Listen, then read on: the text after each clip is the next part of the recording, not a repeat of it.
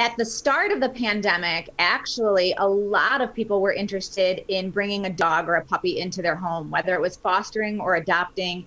I remember the first 2 days of the governor's orders to shut down, we received 300 applications to foster and adopt at Detroit Dog Rescue. So we were able to get a lot of dogs into homes. And what we did is we created this emergency relief plan with Detroit Animal Care and Control to get more dogs out of their municipal shelter where they might be in danger of being euthanized. And they've done a great job. So by working together, we really mitigated euthanizing a lot of pets and brought a lot more animals into our shelter.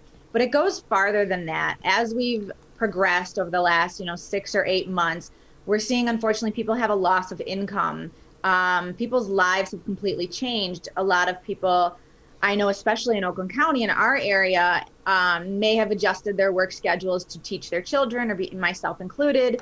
And what we saw, again, was a loss of income. We had really great pet owners in Detroit, people who loved their dogs, but they just needed 3 or 6 months worth of dog food to get by.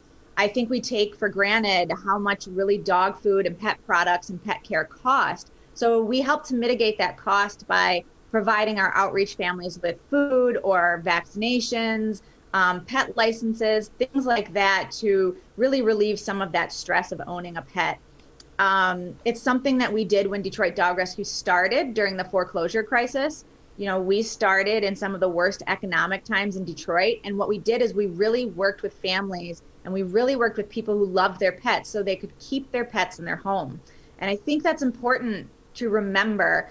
Nobody wants to euthanize animals in the shelter. And one of the ways to avoid that is by realizing that sometimes first home is best home.